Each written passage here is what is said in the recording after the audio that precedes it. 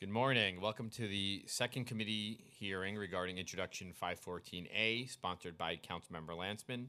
This introduction will require the Department of Corrections to distribute written notice regarding the voting rights of formerly incarcerated persons in the state of New York upon release, along with voter registration forms.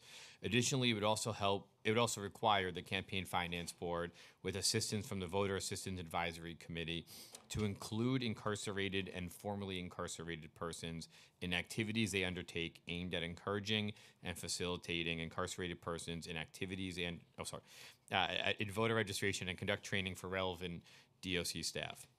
Under this bill, written notice must include information regarding the date of voter eligibility. If passed, intro number 514A would help inform justice-involved populations who have been disenfranchised due to widespread miseducation regarding voter eligibility. I will note this bill had a hearing, I think, last month, and we are looking to take a vote on this today.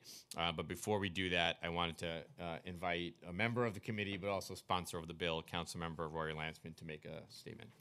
Thank you. Very briefly, I'm very proud to support the passage of Intro 514 to give those released from Department of Corrections custody information about their voting rights and access to a voter registration form. An overwhelming number of individuals released from DOC custody have the right to vote, yet the majority are unaware of that right. Misinformation about voting policies and laws sows confusion among formerly incarcerated people. We know that rebuilding societal ties reduces recidivism for justice-involved people, and my legislation is another step we must take to re-enfranchise those communities. Informing justice-involved individuals of their voting rights will only lead to a more democratic, inclusive, and engaged city. I'd like to thank the chair, Keith Powers, for his support for this legislation and for conducting that hearing, and the committee staff, especially Alana Sivin, who worked hard to make this legislation inclusive. Thank you very much. Thank you. With that, I wanted to also note that in addition to Councilmember Landsman, we're joined by Councilmember Ampry Samuel, Councilmember Bob Holden, and Councilmember Carlina Rivera. With that, I think I'm going to ask the clerk to call the roll. William Martin, Committee Clerk. Roll call vote, Committee on Criminal Justice. Introduction 514A. Chair Powers.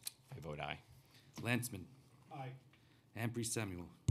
Let me just first say thank you, Councilmember Landsman, for your leadership and your dedication at a time when criminal justice reform is so necessary and election reform, as we all know, is extremely necessary.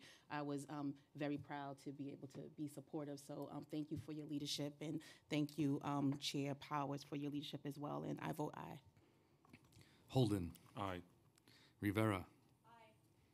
By a vote of 5 in the affirmative, 0 in the negative, and no abstention, item has been adopted by the committee. Thank you. And I just want to note for the committee members that our hearing that was scheduled for Thursday is going to be moved to another date, potentially next week or the week after. So we'll be keeping updated on that. Thank you. This is adjourned.